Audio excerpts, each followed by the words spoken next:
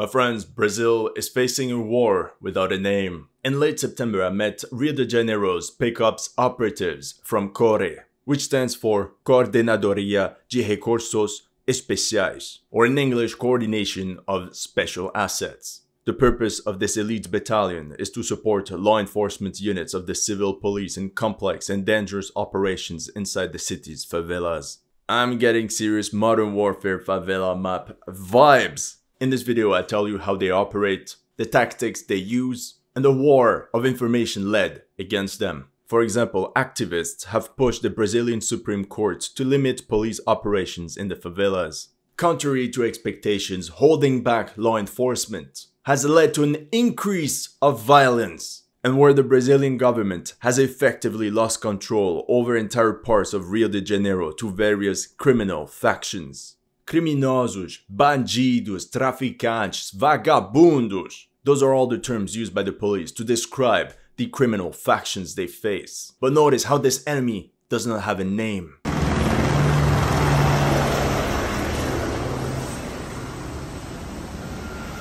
Reality is beyond the postcard city. Ipanema, Copacabana, Rio de Janeiro is one of the most dangerous cities in the world. 3,000 homicides in 2023. Tens of thousands of heavily armed criminals. Towering slums turned into fortresses. And that's where I went for you. And for the very beautiful beaches. I realized how dangerous it was when I went in this favela. And while hiking through the jungle near the favela of Rocinha, I heard the following.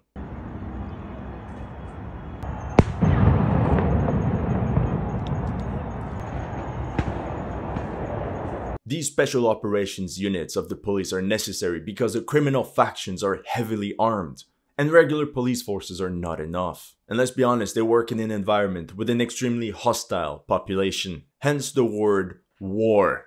How many criminals do you know own military-grade weapons, RPGs, grenade launchers, machine guns? And they're growing bolder and bolder. They also have become experts in IDs and drones. They're now being trained in sophisticated guerrilla warfare tactics and follow the clear professional standards, even in command gestures. There's a reason why people started using the word narco-insurgents to describe these outlaws. Spoilers, during my visit, I asked one of the operatives of CORE, who teaches all these military techniques to the criminals? And then followed a very awkward silence. Okay, a very dark secret that no one dares to talk about, but that I will reveal to you towards the end. Long story short, the moment I posted my first picture on IG from Brazil, I got contacted by Alessandro Visacro, a former colonel of the Brazilian army, and author of multiple books on counterinsurgency. Alessandro slid into my DMs and asked me if I wanted to meet Fabricio Oliveira, the battalion commander of CORE. It's the sister unit of the very famous BOP, which stands for Batalhão de Operações Policiais Especiais. They're part of the military police, whereas CORE is part of the civil police. Gotta thank Brazilian bureaucracy. And they often work hand in hand together. BOP was notoriously portrayed in the movie Tropa de Elite, and you will rarely hear me say this, but 95% of what is depicted in the movie is accurate. I also wanted to thank all my Patreon supporters that allowed me to finance this trip abroad and create this exclusive content for you. September 29th, 9 AM, Cidade da Polícia, the police headquarters of the city of Rio de Janeiro. To get there, a 40-minute taxi ride through some of the most dangerous favelas. UPP police cars at every intersection. I could feel the scenery change, and the taxi driver did not even dare stopping at red lights. That's when I met Delegado, Fabricio, Oliveira. And once again, I want to thank him for this opportunity, for inviting me into this very special battalion. He's been in the police for 20 years, and he's been the battalion commander of CORE for 4 years now. Let's say I'm glad I brushed up on my Portuguese before going there. Mas é muito bom você conversando com pessoas diferentes. Mas falei com Uber. E quantas pessoas nós iniciamos? Not great, not terrible. Delegado Fabricio also told me about the history of his battalion and explained how Core are always the first to enter a favela and the last to leave, in order to secure the perimeter for regular police officers. At the entrance of their office, there is this huge logo, which I've been offered a miniature version of it as a souvenir. Their emblem is a falcon, strong, precise, and a true hunter by nature. The police station is positioned right between the favelas of Manguinhos and Jacarezinho. That's because the criminal factions in control of these favelas are not scared to face the police in open battle. Core recently lost 2 operatives there in Jacarezinho, one in 2017 and another in 2021, during a raid that left 27 bandits KIA. During that operation, the police converged into that favela from 70 entry points. At one point, the bandits were cornered and refused to surrender, so the operatives cleared the place using their own CQB tactic, renamed Entrada Core. Currently, Delegado Fabricio told me that the most dangerous place is the Complexo do Alemão. In July 2022, the police fired as many as 4,000 shots in the first 2 hours alone during an operation against this favela. As you can imagine, being a police officer in Rio de Janeiro is dangerous. The stats speak for themselves. In 2023, 44 were reported KIA and another 56 severely injured, most of them part of the military police. Although that's down from an average of 100 KIA per year between 2016 and 2020. You might think it's because the city is getting safer, but in reality the government simply reduced police operations against the favelas by 80%. Meanwhile, according to this article, areas controlled by armed groups in Rio grew 131% in 16 years. But at least it looks good on paper. Olha essa gravata dourada. So politicians can't get re-elected. Whoops, spoilers! By the way, in Brazil, it's highly offensive to say favela. The politically correct term is comunidade, or community. Just an example how wokeism has also spread throughout Brazilian society, where armed bandits are turned into the victims. For example, during the inauguration of the new Minister of Culture, a singer praised the narcos fighting the police. As a matter of fact, 1 week after I went there, on October 9th, 2023, 1,000 police officers raided 3 favelas, one of which is the famous Cidade de Deus. The fighting was so intense that 2 police helicopters were hit by gunfire and were forced to land. After I've been offered some delicious coffee and I said that I spoke French, Fabricio told me, "Oh, there's a guy in my team that speaks French. Come." I was a bit surprised, but I'm walking through the building and we reach a gym. Low-key, I was like, can I do a quick set? In front of me, a dozen gladiators, late 30s, early 40s, all individually selected for their top-tier fitness skills, but also for their unbreakable minds. Core has special recruitment methods to weed out elements that would be corrupt and accept bribes. One day, 5 Core operatives arrested an important faction leader. He told them, "I offer you 1 million reais each right now in cash and you let me go." The operatives laughed and brought him Right to jail. Right away. One of these gladiators stepped forward and presented himself in French. His name was Gabriel, call sign Lott. During his military service, he spent 1 year in Brazil's paratroopers, an elite unit. A couple years later, around 2003-2004, he went to France and signed a 5-year contract with the French Foreign Legion's 2nd Paratrooper Regiment. After returning to Brazil, he joined Core as a sniper, and when I met him, it was his 13th year of service in the battalion. Lott explained how one day during a firefight, he was hit by a huge bullet. It pierced him right under the armpit and left a huge hole in his back. Although he was hit, he was smiling because he had full trust in his teammates. Lott knew that no matter what, he would be taken care of, and once he recovered, he simply went back to his unit. Apart from being an elite soldier, he's also a wingsuit world champion. Core is composed of 300 personnel, but they have a very special structure. The first group is the Special Operations Unit. 60 operatives separated in 4 teams, Alpha, Bravo, Charlie, and Delta. Moi, je suis le Charlie. C'est l'équipe d'aujourd'hui. Ah, d'accord. Tout le monde qui est là, ils sont de Charlie. Ici, pour être un sniper, il faut appartenir au groupe spécial. Donc, parmi les 15, moi, je suis un des 15. Si on trouve vraiment particulier, vraiment technique, c'est nous qu'on va faire. Par exemple, on rentre dans une favela, il y a une maison là, qu'il y a, c'est pas, 10 mecs avec des fusils dedans. C'est nous qui va rentrer là pour l'arrêter. Ele fala muito bem francês. J'habitais là en France déjà. His shift would last for 24 hours and they would rotate every 4 days. A full-strength team is composed of 8 men. It's important so they can push into the narrow alleyways of the favelas with a 2-4-2 formation. And a full-strength patrol would be composed of 2 such combat teams. Lott said, just like in football, it's not your individual skills that matter. The art is how you work together. Of course, a Brazilian had to make a reference to futebol. The Special Operations Unit is augmented by 50 regular operatives, whose purpose is to bring volume and bulk up patrols. As a team of specialists moves in for the frontal assault, the regulars are positioned on the flanks to make sure nobody gets through. Sometimes the role is just to sit in an armored vehicle in order to secure a specific crossroad. Core also has a 50-man aerial operations unit, who use the battalion's helicopters, plus an equal-sized platoon of sappers for demining and demolition duties. All in all, that's roughly 200 active personnel. On top of that, there are 9 to 5 office workers, the staff, the intelligence team, drone operators, and so on. And that's how we get to 300. Then Delegado Fabricio sat me down in a classroom.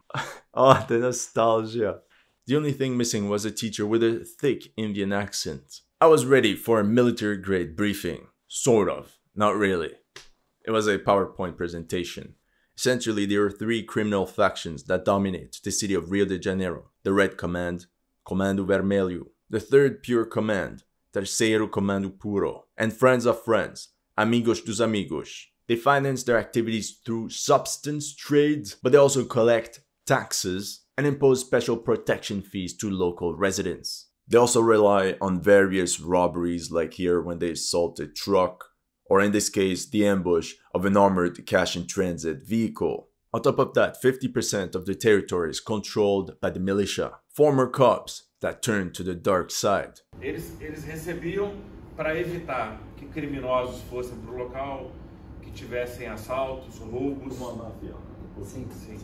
Começou assim. To the extent that the militia is indistinguishable from narcos. That man is the imposter. Although their army is smaller due to their alliance with factions Bonde de Zinho and Terceiro Comando Puro, they greatly expanded their control in the western flatlands of the city. The term coined by Bisacro is a criminal insurgency, because these armed groups, these factions, have no political ideology. They don't fight or offer a political alternative to the current one, but they function and are armed the same way as a guerrilla force. Another term would be narco-guerrillas. In 2004, Stanislavski conceptualized the term black spot, with the purpose of designating criminal enclaves around the world that are beyond effective government control.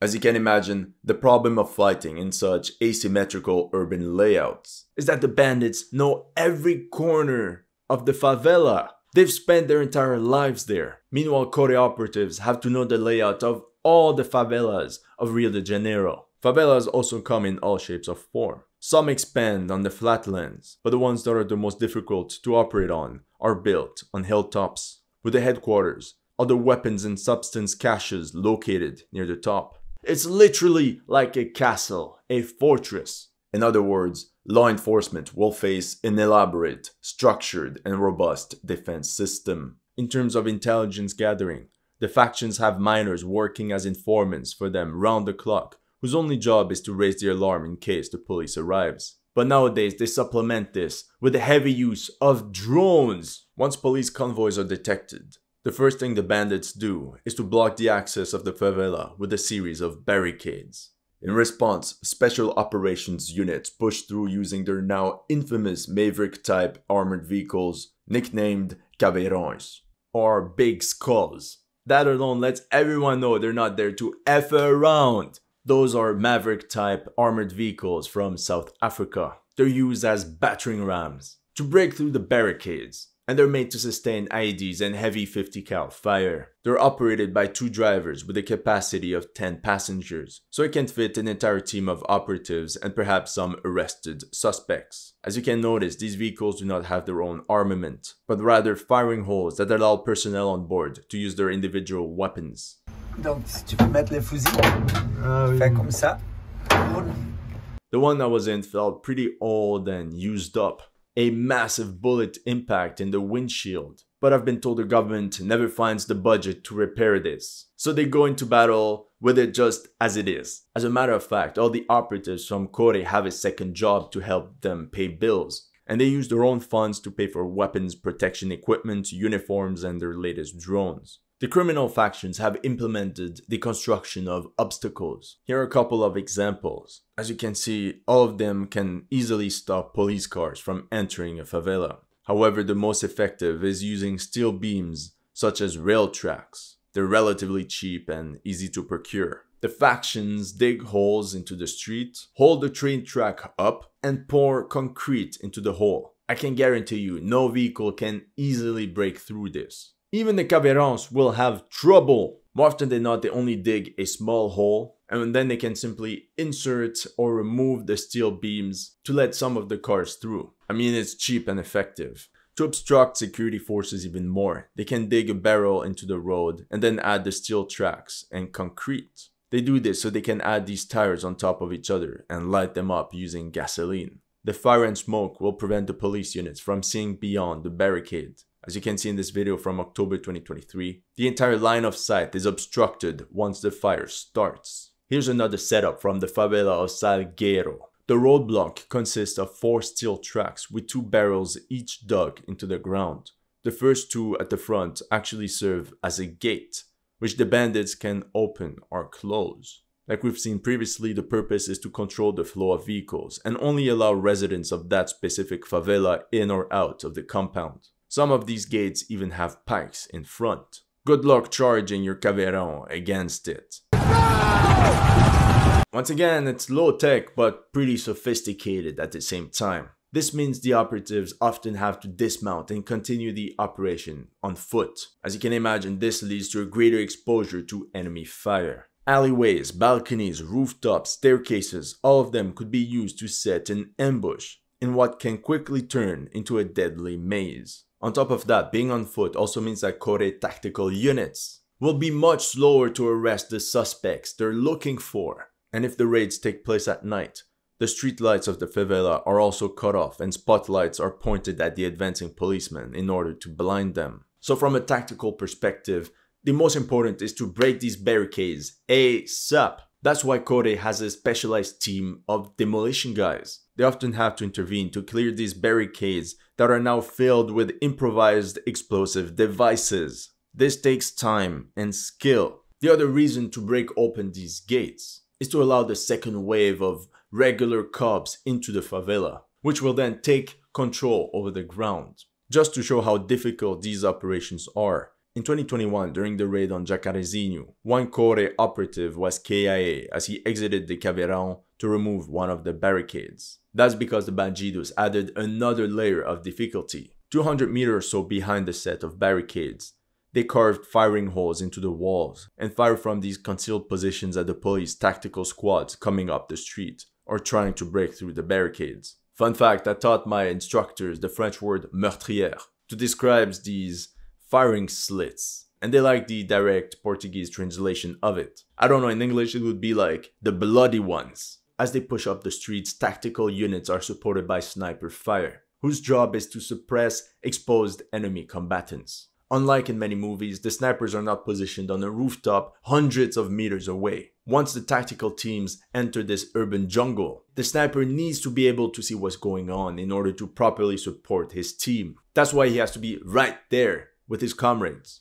Snipers need to be able to fight in close quarters and maneuver in the tight streets. The heavy arsenal used by these factions means Core and Boppy need weapons strong enough to counter these criminals, or weapons that regular police officers do not have access to, like AR-10s, M16s, M4 carbines, MP5s. Now, according to phone intercepts, the bandits do not fear the fire from 9mm guns. Meanwhile, the 5.56 allows lighter magazines, and thus more ammo can be used for suppressive fire, but it's really the 7.62 that is the favorite. Due to its greater firepower, it can penetrate brick walls, but also for the intimidating effect it has on the enemy. Okay, after looking at the situation with the barricades, you might ask, why not use the helicopters? Well, like we've seen in the introduction, it's complicated. On paper, Core is equipped with 4 of them. For example, here you can see this Elibras AS-350B3 Écureuil, right before takeoff, with our sniper friend Gabriel Lott ready for combat.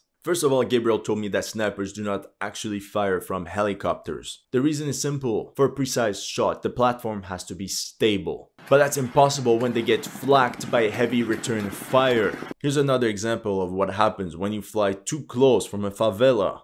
In reality, AKs are enough to deal significant damage to helicopters. So to avoid being fired at, Core helicopters fly racing close to the favela buildings. And this tactic also has a significant effect on the morale of the criminals. However, Core's helicopters will still hunt down gang members, as their aerial operatives provide precise fire on exposed enemy gunmen. And I've been told they also use the helicopters to airdrop combat teams behind enemy lines. So at this point you can see how complex it is to mount a mission. Now how about we add some spices? During this presentation, I've also been shown how small groups of young men in arms operate and roam through the favelas. I've been told the average armed criminal is between 25 and 28 years old. And from what I could see, He's black. Go on. and that's a big problem, and you'll see why in a moment. Essentially, many Brazilian activists will simplify the situation by only looking at race, when at the same time many police officers and Core operatives are also black or brown. In reality, regardless of how much melanin they have, we can see them holding military-grade weapons. And on top of that, they don't wear uniforms. Let's say one of them shoots at the police and empties his magazine, then drops the AK. What then? Is he considered a civilian or a combatant? Just like in Mexico, 90% of these weapons are made in America, often via third countries like Paraguay from Brazil's 7,000-kilometer border, or simply through containers at the port. By the way, Delegado Fabricio Oliveira was recently featured in an article by Bloomberg titled "Deadly New Trade in Frankenstein Guns Enabled by a Gap in US Law," where they talk about this entire issue. In the past 2 years, Battalion Commander Fabricio proudly captured over 400 weapons straight out of the enemy's hands. Sometimes weapons even come through the airport. One time, thanks to a mall, the police managed to stop a plane filled with 60 rifles right in the middle of the airport. What the criminals did was to remove some weight from the heating compartment of the aircraft and replaced it with an equal weight of weapons. We're talking about 45 AK-47s, 14 AR-10s, and even 1.6 Sauer. Now, I've told you the spices would have their effect, and now comes the first taboo aspect of this video: the close relationship between the criminal factions and the local civilian population. For example, who sets up these barricades? It also often happens that entire buses are used to block the roads leading up to the favela, or when all the moto taxis suddenly swarm down the main road to block the police. In this video, you can see 4 operatives from Core proceeding to the arrest of a suspect. That's when dozens of women and children arrive to harass and impede the actions of the police. And honestly, the operatives have a lot of patience, because a lot of these criminals they arrest is for the 8th time, and the judges keep giving them the lowest prison sentences and they're back on the street. Gabriel the sniper said there were times where he clearly saw an armed bandit in his line of sight, but he held fire because there were civilians nearby. Also, most of these guys are so skinny that if he did fire, the bullet would pass right through and could hit someone behind. So in that case, he doesn't take the shot and simply lets them escape. All these stratagems used by the criminals are meant to slow down the advance of the police tactical units, long enough for the criminals to escape with all their weapons and substance. As you can see in this video, an entire squad of 15 heavily armed guys is on the move.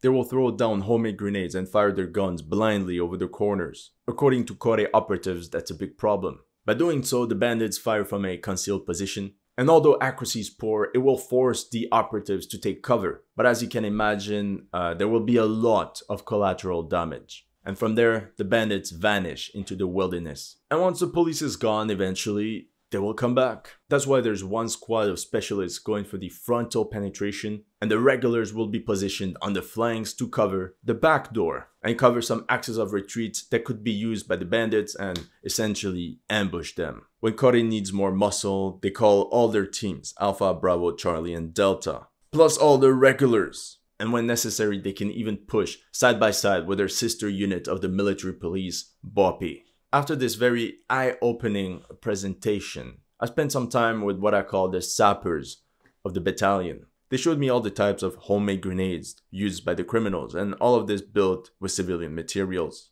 Through hefty bribes, they can get their hands on industrial leftovers and construction explosives. I've even been shown all the rocket launchers that Core has captured over the years. While some of these explosives are used to defend their home turf, others are meant for the away game, whether it's attacks on enemy factions or targeting financial institutions. In 2022, 74 robberies of financial institutions were reported in the Brazilian state of Rio de Janeiro.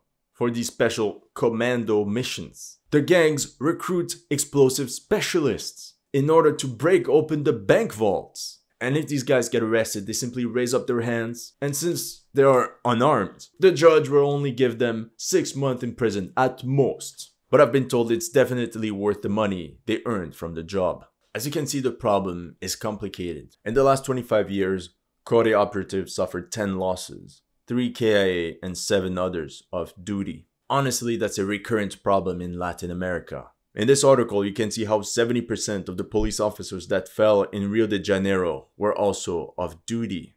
Of course, that's when they're the most vulnerable. They can get followed and who knows? And that's what happened to one of the guys from Core. He was attacked by 5 gunmen that were trying to rob his car. The operative pulled out his gun and managed to take one of the assailants down. But 2 others came from the rear, and that's when he went down. That's when I asked them, why not send the army inside the favelas? Well, that's because the Brazilian army is already often called to intervene in these favelas. As you can see in this article, in 2014, 2,700 soldiers from the armed forces take over occupation of 15 communities. Same thing in 2018.